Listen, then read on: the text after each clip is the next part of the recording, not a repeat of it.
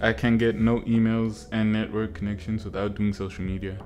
I feel like finishing school and flying out to LA and doing everything in person. Yeah, I feel like being in person in the studio, those are the producers that get the most placements and are pretty much more accomplished, like on average. Like an internet producer compared to a producer that works in the studio, I think on average is, I'm not sure about making more money because there's more money on the internet in my opinion, but they're probably more accomplished. They probably have more placements, like on average. Yeah. Definitely. Well, I met everyone I know through Instagram because I barely used Instagram before I started producing. That's crazy. Yeah, meeting people is probably better on social media, but like definitely the work part, I feel like I definitely want to get into studios and stuff more because from what I've seen, it's like probably the different type of process, and it's also a different type of connection. Like I assume if I'm giving you beats or making beats in front of you and you really fuck with the vibe and stuff, you probably stay more loyal to me and I'll probably get more placements with that artist than if I'm just getting a random email that I can discard. Because everybody got fire beats on the internet, so I think your personality can like kind of be a saving grace in a way.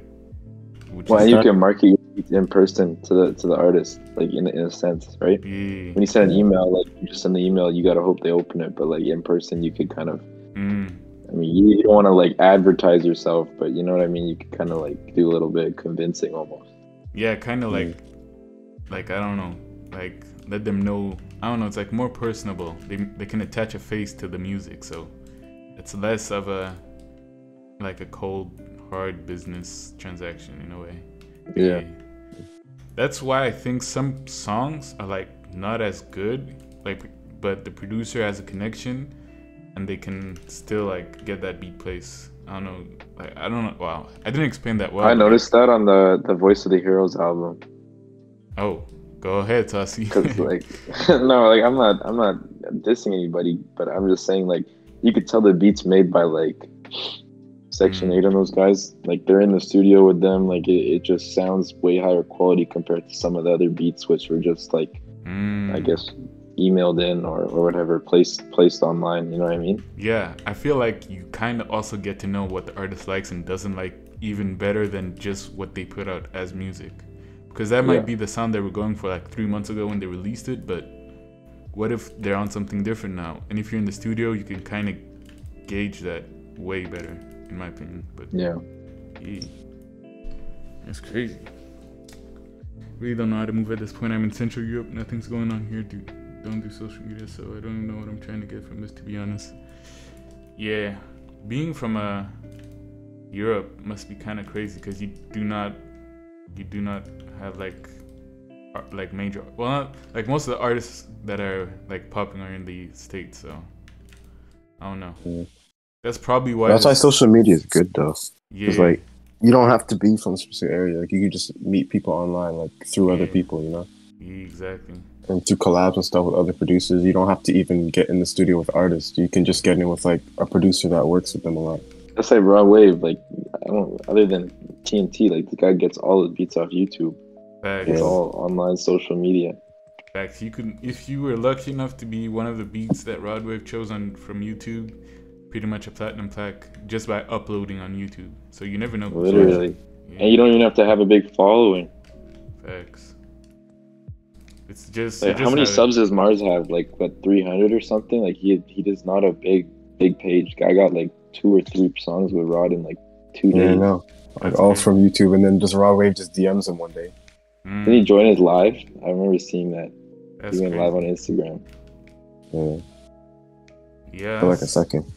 That's the power of the internet. It's like it's a little bit less high percentage in being in person, but you definitely like still have a chance. I haven't even been to the US in years, like not since I started producing. I haven't went once. And you still went quadruple platinum or whatever, I don't know. Facts on facts, so definitely the studio's not the only way, but it helps though. Yeah, it definitely can help. Definitely is like it's a good place to some go. People, bro, people be like, I'm not gonna say any names, but like, I know people that like they're spending a lot of money to travel to the States and stuff to get in sessions and stuff, and like it's. I mean, from my perspective, it's not really paying off. Yeah, Like definitely. I get you're going to the studio, you're like networking and stuff, but at a certain point, it's like you're spending like $2,000-3,000 to go for a few weeks, and like you're not really getting a return on investment. You know what I mean? Exactly. But they people just think, oh, I gotta go there, gotta go to the studio with these people. I mean, if you have the opportunity to do it, but like you gotta kind of Yeah, understand it's not always the best idea. Yeah, just being in LA is not probably gonna guarantee you anything. So. Well, it's saturated. Like just because you're there doesn't mean like everything's gonna happen for you. There's like 50,000 other producers that are there as well. Crazy true, yeah. It's also the same odds when you're sending a beat through email or anything, you know? Exactly. But at least it's free when you're sending an email, you know what I mean? Yeah. Facts. I guess it's all about who you know, even on the internet. If you know people that can put you in a position to like get a song, or like I don't know, if you know what the do you right guys think person, about managers? Oh, I actually been like approached by a lot of people to be like, "Yo, can I be your manager?" I got burned once, like signing to a producer. So I'm like, I don't know. I'm kind of like, I kind of got PTSD on signing to somebody and giving them a percentage. But I've seen some certain manager-producer relationships that are really like, damn, they're really getting it going. Like lately, I seen Manny get Too Easy a Drake placement. It's like, yo, if I can get a manager and give me a Drake placement, yo, take my 20%, bro, all day. So I don't know. If I were to get someone manage me, I'd have to see results. Like I don't want to just give people a percent and I'm networking on my own. I'm sending it all on my own. Yeah, it's like they'd have to do something for me. At the same time, I don't really need like somebody to manage me. I don't have that much going on. I'm not like a like I don't know. Like some producers definitely seem like if they didn't have managers, like they'd get disorganized and some shit. But like I really have my shit in order on that type of. It's not too hard to do it on your own. It's the real problem is like if you're getting loads of placements and you have to deal with all this paperwork all the time. Yeah, that's when I could say it might be worth it, you know. Exactly. But I think it's like it's the same thing about like people thinking they have to go to the US or whatever to get in session. It's like people think they need a manager because like it gives them opportunities. But like, to be honest, out of all the people I've met that do management and stuff, like maybe like 10% of them actually have the ability to actually like make some plays. The rest of them are just there to they see you're doing something and they just want to collect off of it. Facts. Yeah. That's the whole thing that I'm scared of. Signing to somebody like a little bit long term, like even just 2 years. 2 years is a long ass time for you to be taking 20%. So if you don't want somebody who's just gonna lead you. And there's always those clauses, bro. Like something happens or this happens, like they automatically get this much and stuff. And like people, bro. Like I had a manager approach me from Hollywood Media, and like they're cool people. I talked to them on the phone. I mean, they don't like, and I know people that are with them and everything, but like, I had to get a lawyer just to make sure because I want to make sure everything is straight. And like, I had to pay quite a bit for a lawyer, but at the end of the day, once I talked to my lawyer, I realized so many things that like, in the long term, I would obviously make that money back and save myself like a big hassle. Thanks. Because like some of these agreements, it's like if you don't do this by this time, you automatically are with our admin deal program thing, and we'll take an extra 15% or something. It's like what the heck? Yeah, it's like just ways to profit off you not being a lawyer or somebody who knows the exact terms and shit. So the way I see it, like if you have a lawyer and you're basically set. You have a lawyer. Make sure you research and you're going to the right websites to collect your different royalties and stuff like that. Basically fine. Yeah, that's how it's set up for me right now. If you're approached by someone you know, like they're connected in the industry, like that's a different story. But you also got a thing when stuff like that, they'll be focusing on like their bigger producers and stuff like that too. Facts. That's also. But there's lawyers doing admin deals as well. Like that, they'll admin your everything for you as well. Like your actual lawyer will do it. That's crazy. Yeah, some I've seen some lawyers these days is like they're not only lawyers, they'll kind of branch off and make their own brand just off of the producer that they work with and like give you other services and shit. It's like that's a smart move on their part, and it's like it could also be useful. Get your lawyer to do everything for you in a way. But let me ask y'all a question. Do y'all got a backup plan? Like, do you like say you're producing? Like for me, I'm full time and I don't go to school and shit. So like a backup plan for me would be like to go to school and like get a diploma. So I always have like something I can get a job with. Do you guys have a backup plan already, or do you like not have one? I mean, what's your thoughts on that? I plan on still like pursuing music in some type of way, and I'm going to university and stuff like that.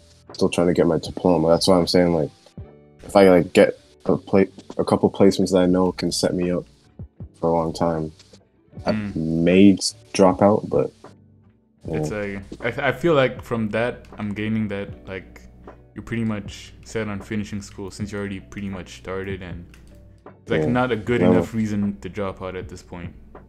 Yeah. Okay. I'm second year going in now, so. And how long is your program gonna last for?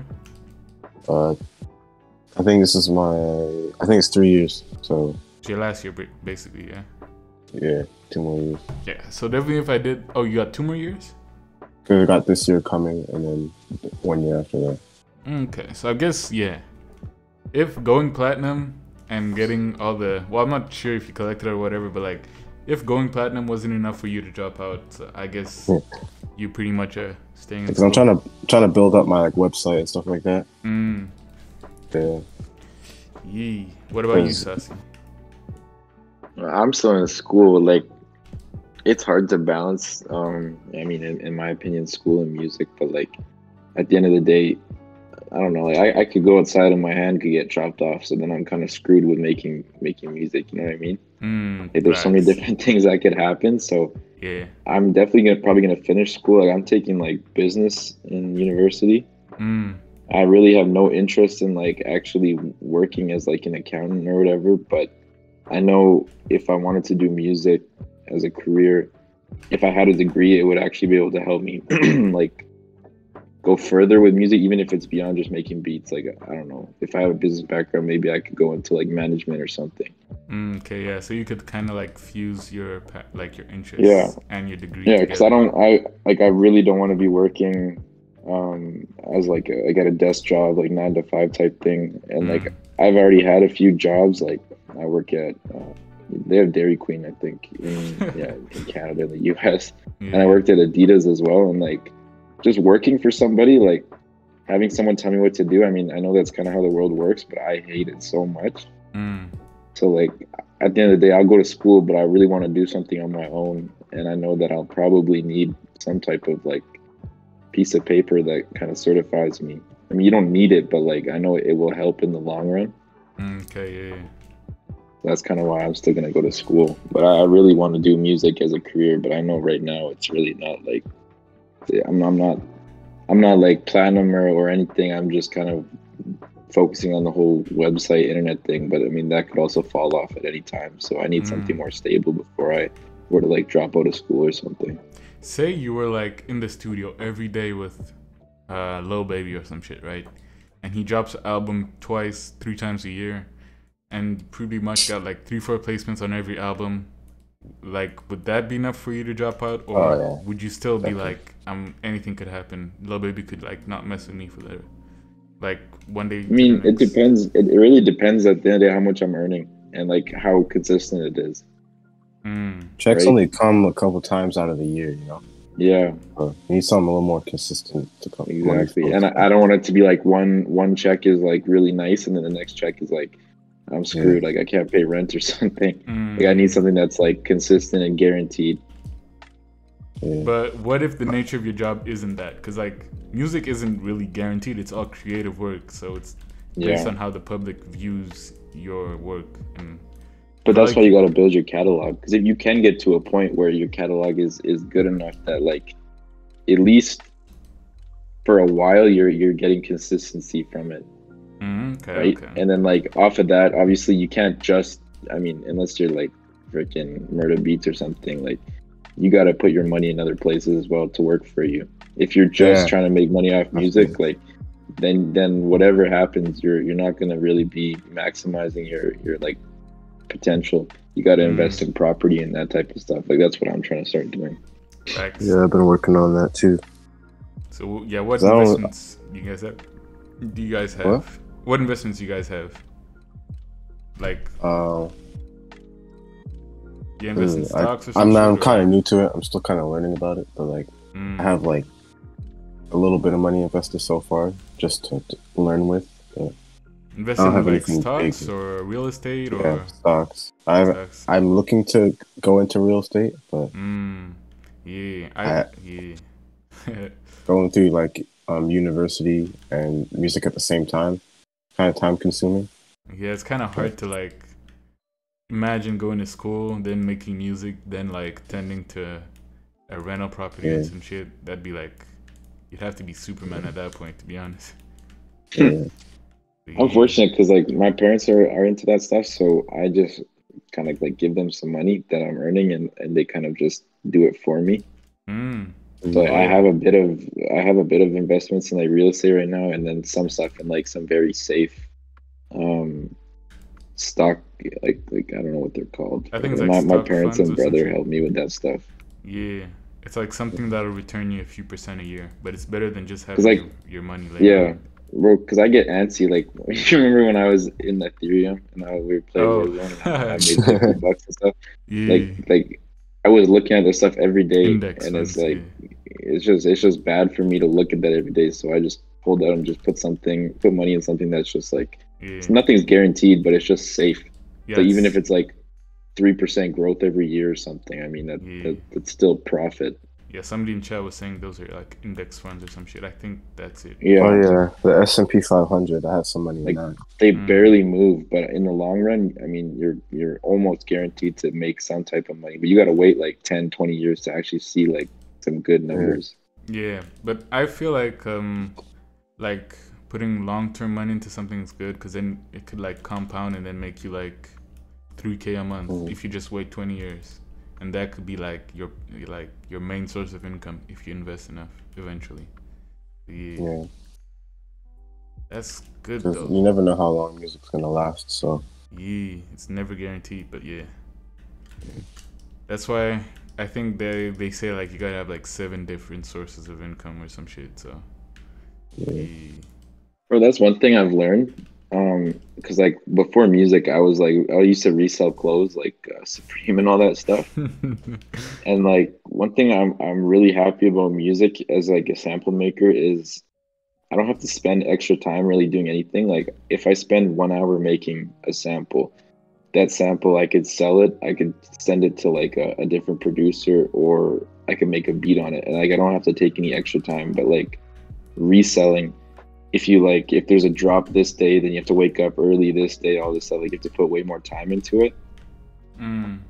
But like with music, it's like you can make one thing and you can use it for like several different opportunities. Yeah, that's the whole scalability type shit. Like if you if I don't know, it's like it's kind of the same thing. That's why I started streaming on Twitch, because it's kind of hard to make a tutorial and it's only for YouTube. But like now I'm doing some Twitch, then I'll edit it for YouTube, and then I'll edit it for TikTok, and like it'll be more like I don't know, it's like less effort, but you get more out of it in a way. It's like more scalable. Yeah. So, yeah. Same with the sample. It's just more efficient. Yeah. Getting to like that point where you're super efficient with stuff, and like you're making a sample, making a beat, and like it's satisfying. Yeah. It's like it makes you feel productive too, especially it helps with like I have friends that they have to get up at like 6 a.m. for work and stuff, right? And it's like your whole day is shot if you're working an 8-hour shift. You like miss out on stuff sometimes if like people are doing things, but like with something like music, you really can kind of work your own hours, and the one thing you're doing has so many opportunities for you to either just network or actually make like profit off of it, like anything. That's facts. Yeah, there's always something you could be doing. So yeah. But yeah, that's crazy. Music is definitely cool, but it's always like a balance between music and having something stable. So I don't know. Yeah. I'm in the process of trying to make more income streams right now. Yeah, definitely. Once I get there, I'm gonna be satisfied. But like, I still am. I'm like, yeah, definitely on the fence. Like, this shit could be gone tomorrow. To be honest, if I get hacked on my YouTube, that could be like a detrimental thing. Or if my PayPal is broken, that's literally where I get like most of my income. So yeah.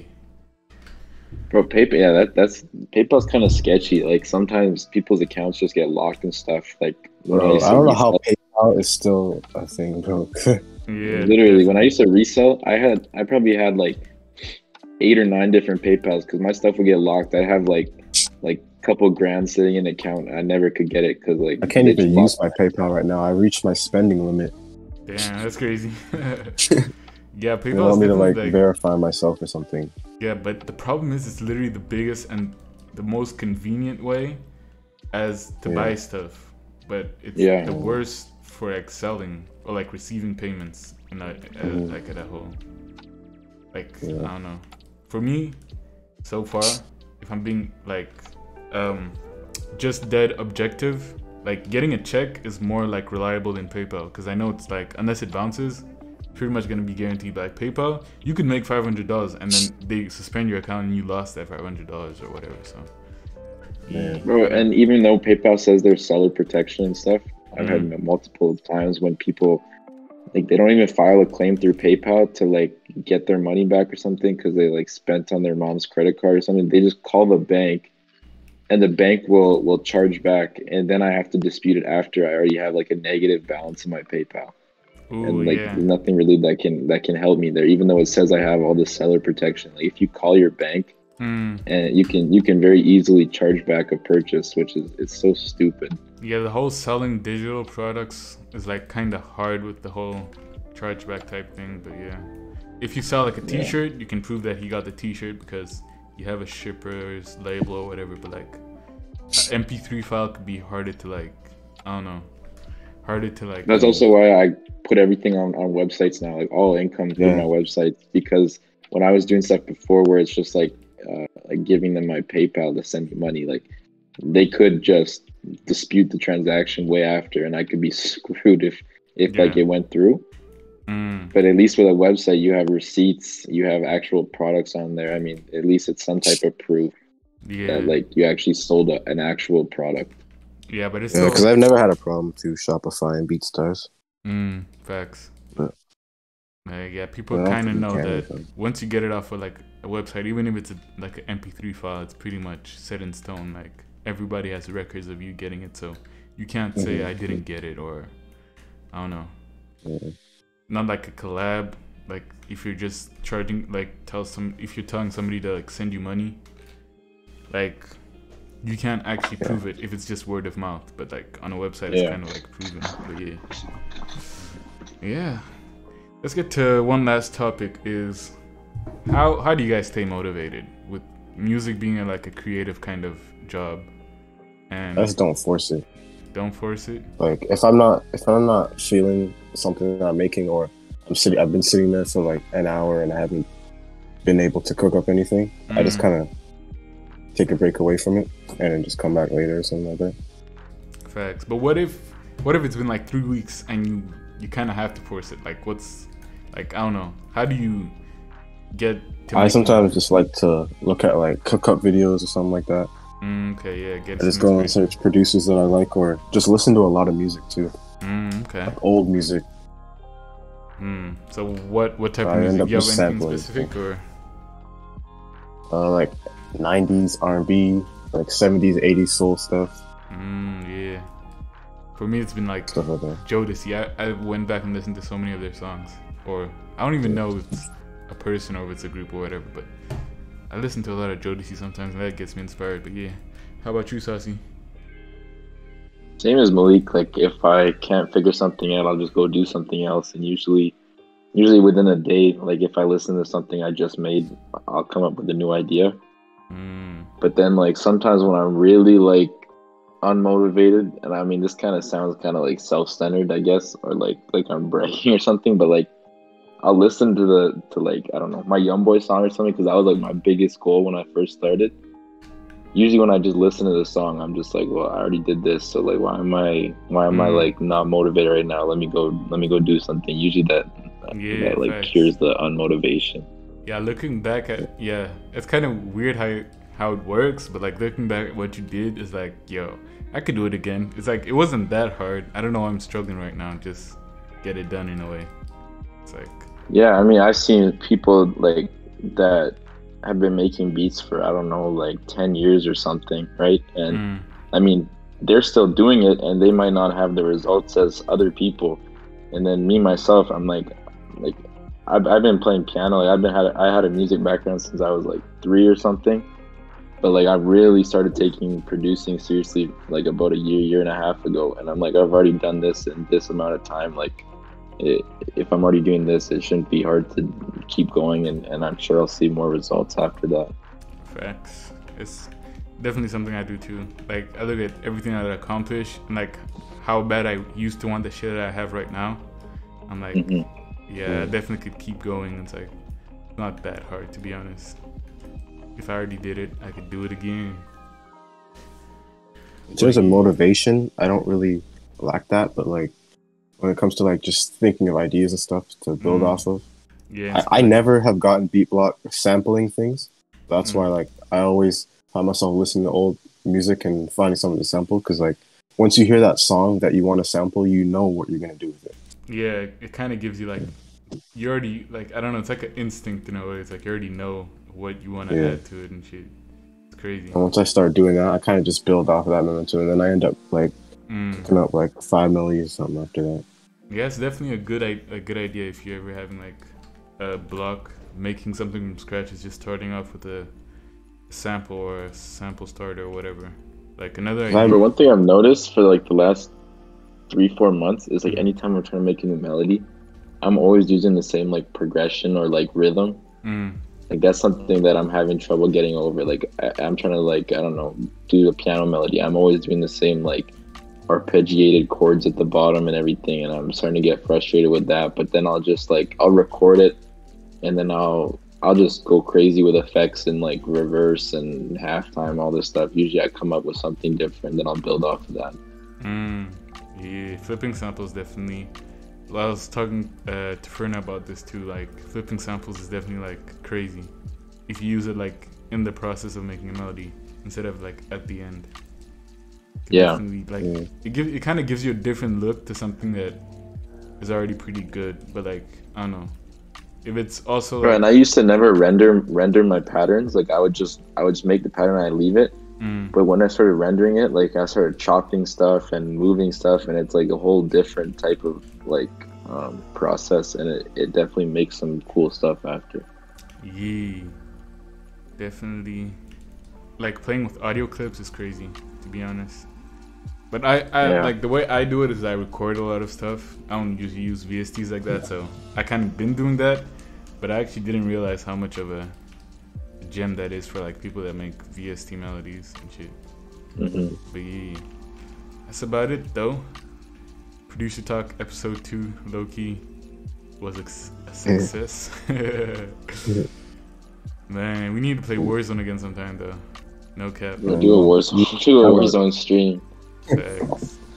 People will see a side of us that they've never seen before. Yeah, we're all calm and shit right now, but once we get on Warzone though, jeez.